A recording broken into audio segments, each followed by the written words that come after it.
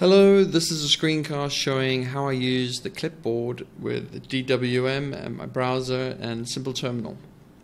So first off, I've patched ST Simple Terminal so that I have just one clipboard. So if I do a selection here, it doesn't go into primary, it just goes to the clipboard. So if I switch to Chrome and I go Control V, I basically get my selection. So I don't have to have a sort of a shortcut after a selection, which I hate. You just start Control V-ing or even middle clicking as soon as you made the selection.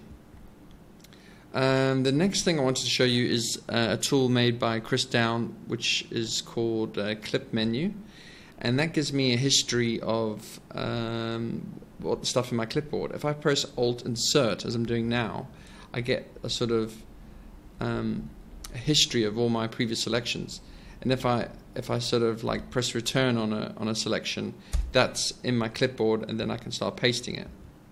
This is especially useful if you like, for example, do something like this, which is quite typical sort of drawback about using X. If you go echo foobar and then you copy that selection and then you kill that window and then you start a new window and then you paste, unfortunately it's gone.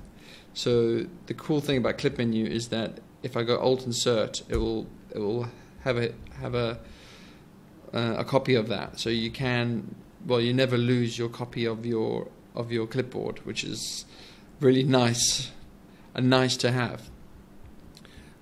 So that's the killing a window use case. Another thing I have is a script to find the last URL in my clipboard history. So if I look at my clipboard, the last URL is suckless.org. So if I go Alt-O triggers the bind to fire up the last URL. Let me go for another URL, like let's say foobar http workconverger.com plug.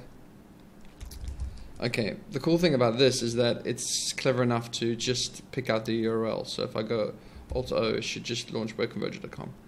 So yeah, there you have it. That's how I use the clipboard and DWM and Simple Terminal, and I hope you give Suckless